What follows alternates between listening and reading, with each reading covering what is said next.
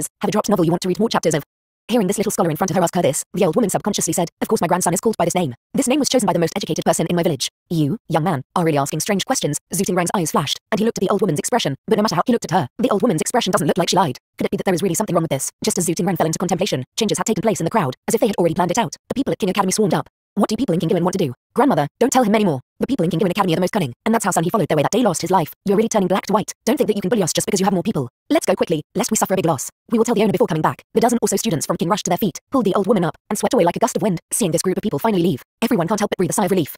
Master, are you okay? Meng Qiansheng asked. Lin Mayo wiped his face and shook his head. I'm fine. Mr. Mo sighed next to him. That's good. The three of them looked at each other, and they seemed battered and bruised. No longer looking like scholars. Are you all okay? Lin Mayo asked, looking at the students around him. Master, we are all fine. Since you are fine, it's all good. Let's go in first. Everyone filed in. When it was Zooting Rang's turn, Lin Mayo suddenly said, Zooting Rang, come with me. Mao Badu and the others looked at Zooting Rang anxiously, but couldn't say anything. They could only walk in with the rest of the group, and Zooting Rang followed Lin Mayo to the house. After entering the room, Lin Mayo went to the inner room to change.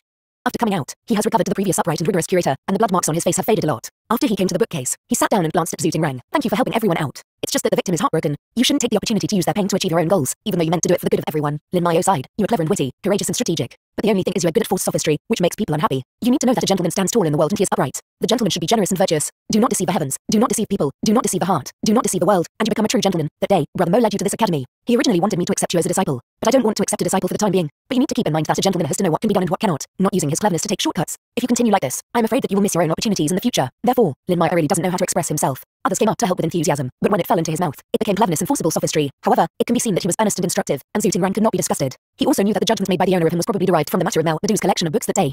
After Zooting Rang had that dream, his temperament and behavior have changed drastically, and two people have already said the same things with him. One is Zhaoa, and the other is Master Lin in front of him. In his heart, he didn't care about those things, and he was willing to be agreeable, because it was Zhaoa. At this time this person said the same thing. Zooting Rang felt a need to rebut. I don't know what the owner means by a gentleman, he asked suddenly. Lin Mayo was taken aback, and replied, a gentleman should be cautious first. Do everything he can to reach the extremes.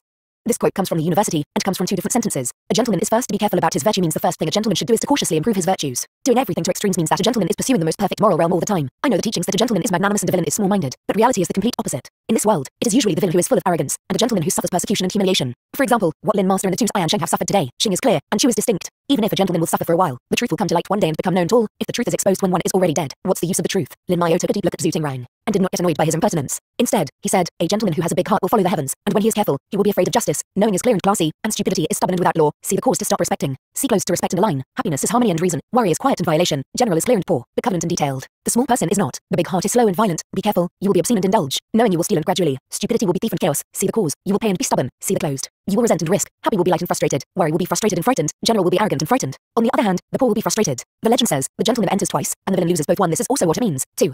This statement comes from Zunzi. There was originally a sentence at the beginning. The gentleman is the opposite of the villain, but it was omitted by Lin Mao. The main idea is to use both the gentleman and the villain to enumerate the pros and cons. A gentleman will follow the path of heaven when he is ambitious, and when he is careful, he will respect the best way of behavior and restrain himself. When he knows, he will understand things and understand the types of things. When he does not know, he will be correct and respectful and follow the laws. When he is put in importance, he will be respectful and restrained. When not, he will be reverent and equal. When happy, they will be compliant and reasonable. When they are worried, they will come and leave. When they are wealthy, they will be elegant and bright. When they are poor, they will be thrifty. But the villain is the opposite. Lin Mayo didn't mean to humiliate. In fact, he had the heart to teach.